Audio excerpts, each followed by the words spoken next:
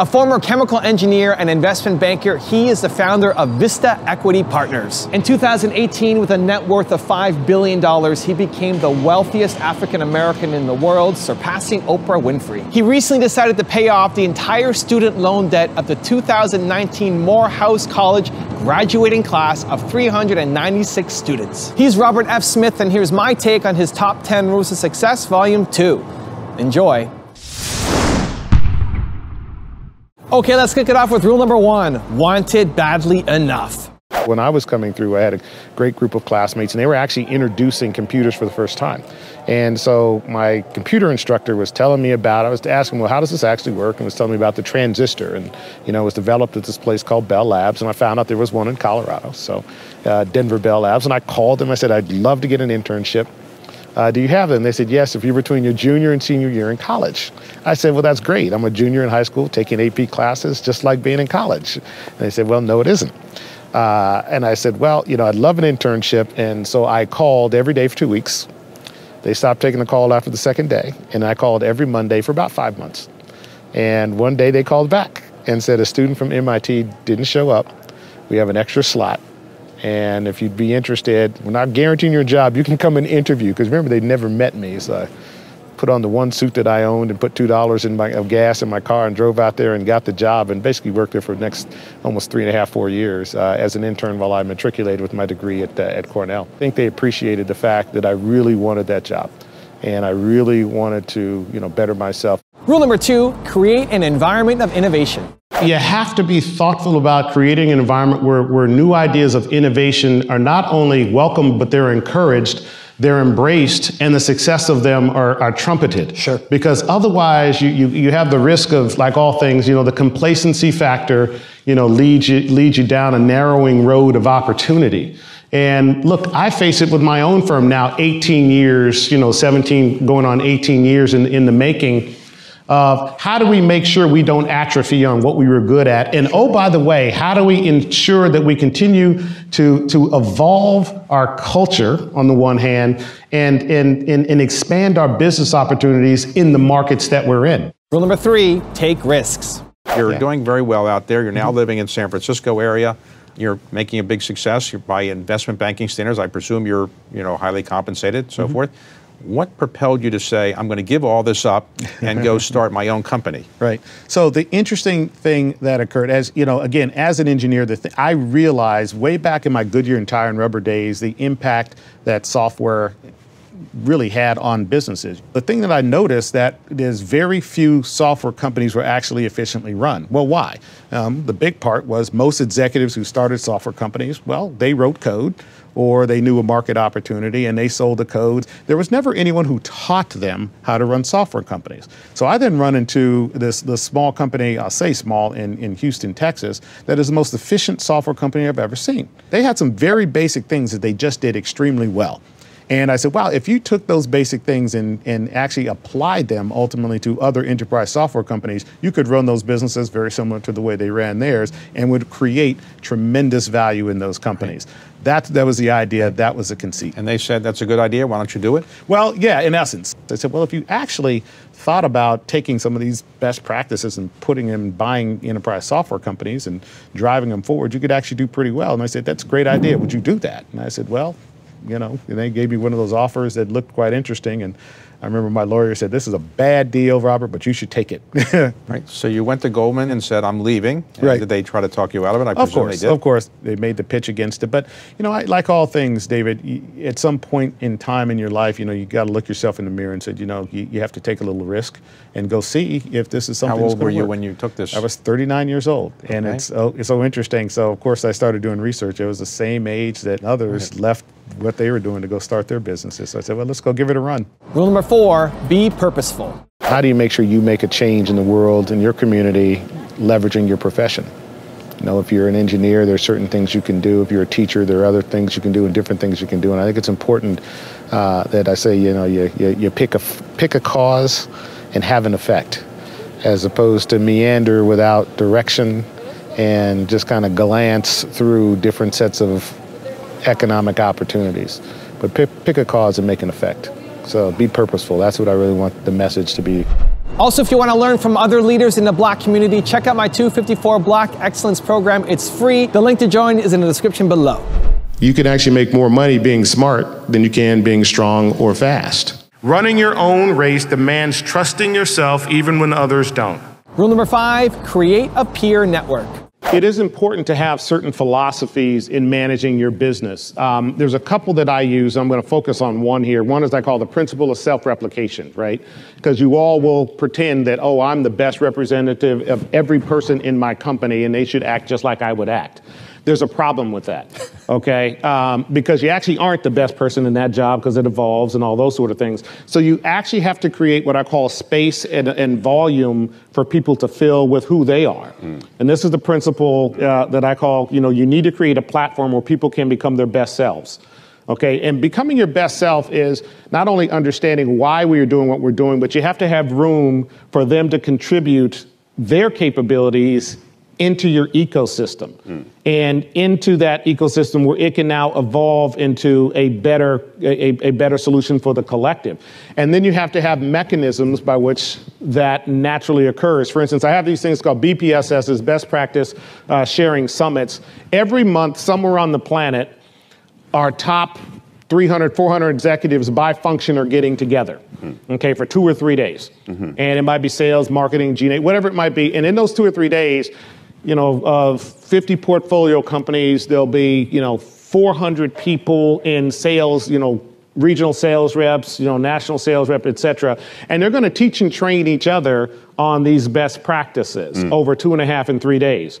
And so those who are doing the teaching, of course, now have the ability to what I call express the refinements and express how they've actually implemented some of these best practices and how they've been effective. Those in the audience who've just joined the portfolio, we've just bought the company, okay, now have a chance to participate and see and learn, and hopefully it becomes aspirational, because it usually does. They say, man, in a year or 2 or 3 years, I want to be the one up there teaching my colleagues. And then you create a peer mentoring network. It's very different.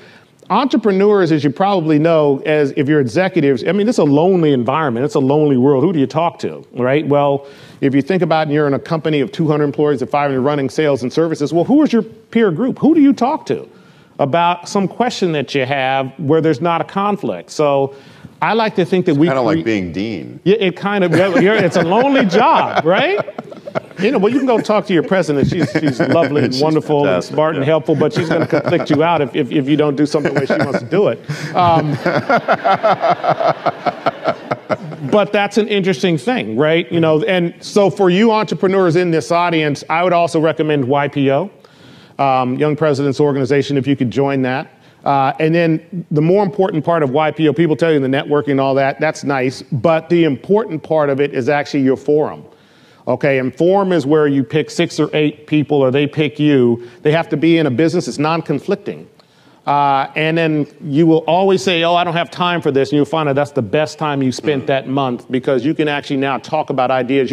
People need to have some peer-to-peer network and mentoring. And, engineering school gives you that in some respects at that level. And that's an important part of the refinement, ultimately, as an entrepreneur and an executive, is to create a peer network to engage with. Rule number 6, think differently. We are truly in the early stages of the 4th industrial revolution. There is a digitization of every single industry on the planet, and ultimately that will lead to the digitization of every single company in one way, shape, form, or another. We have these talks about, everybody wants to be a king, right? No, you actually want to be an emperor. Okay, and that's what Bezos has done. If you think about it, because now you can actually, disintermediate entire industries if you have the right platform. The next thing I think about is, what creates, as a chemical engineer, I like to think about the world in states of equilibrium. What is the next state of equilibrium in an industry? So that's the next lens through which I look at an industry. And if you can do that, you're going to know what's going to participate in that ecosystem of equilibrium and what is no longer necessary for that ecosystem to remain in equilibrium. Okay, so to a great extent, if you take the insurance business, well, do you need underwriters or do you just need underwriting? Okay, and then you have to ask yourself, well, do you need underwriting or do you actually need to just have some way to manage risk?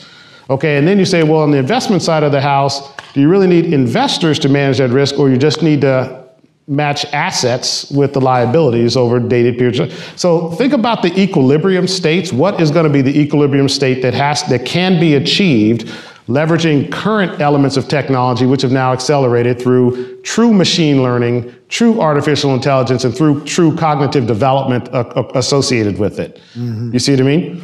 Let me give you an example. If you are in the automotive business and you are a very large-scale automotive company and you make cars or you make trucks, you participate in only one slice of that industry. But the equilibrium of that industry is going to be supplied by the parts, the insurance, the supply chain and the changes. All of it. Massive, yeah. Right, but you can't control that whole ecosystem. So from an opportunity perspective, the way we think about it is, how do we become leaders in the ecosystem as opposed to participants in the silos? So that's to give you a sense for where we go and how Interesting way to think about it. Rule number 7, connect with nature. You're a big fly fisherman. I love it, yes. Now tell me what the appeal is, because you have a big brain and you're trying to outsmart a fish that has a very small brain. Yeah. So why is that so complicated? Because those little brains are actually focused on outsmarting you because you're in their territory. But the beauty of it, honestly, David, is nature. You're standing, I think about it, all things in this world that we live in today depend upon water in order to live. I think about water as being, in essence, the literal lifeblood of this planet. And you're standing in this water with your feet on the soil and the water is rushing around you. And at some point in time, if you open yourself to it, all things become one. And you stand there and you start to realize that you are part of this greater consciousness of existence. And the fly fishing is just a way to stand in the water without looking ridiculous. Rule number 8, study the market. I think it's critically important to always be aware of the competitive dynamic in your market, but not aware of it just in a point of fear, but in a point of education. You should make sure you are continuing to inform yourself as to where your market is going.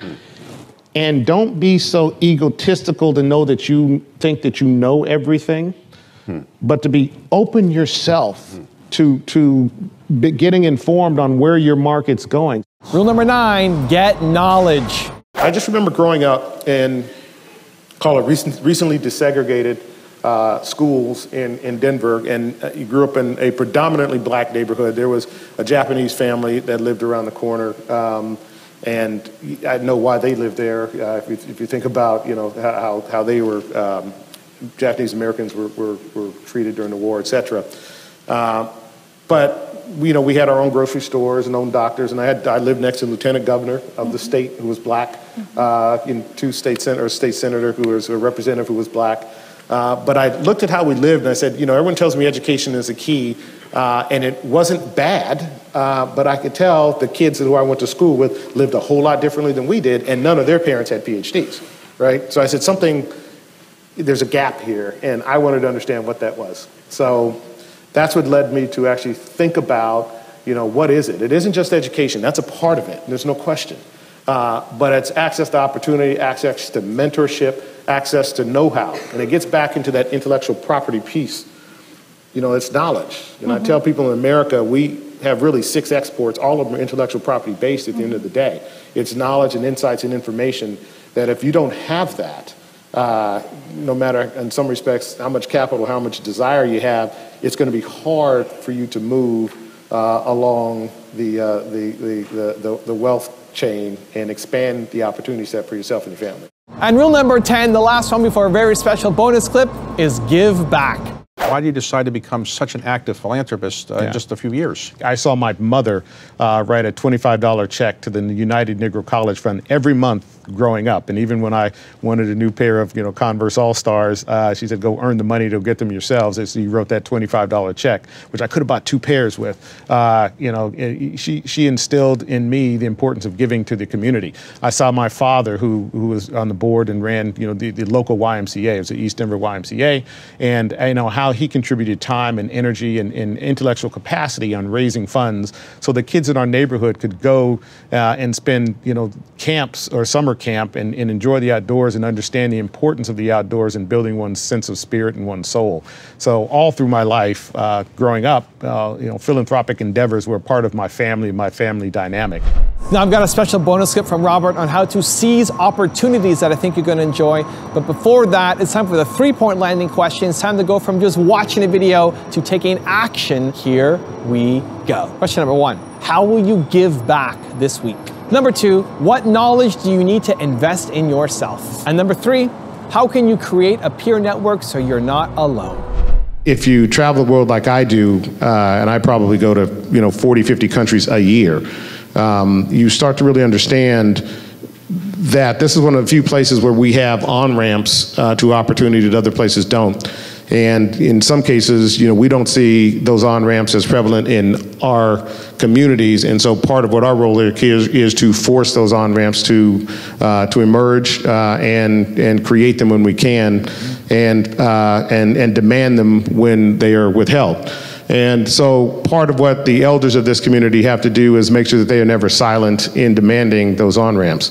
And part of you as youth have to understand is when those on-ramps become present, to take advantage of every step along the way, because there has been a lot of blood, sweat, tears, and literal blood to put those on-ramps and make them available for you to launch into what is the greatest economic opportunity on the planet, which is in America.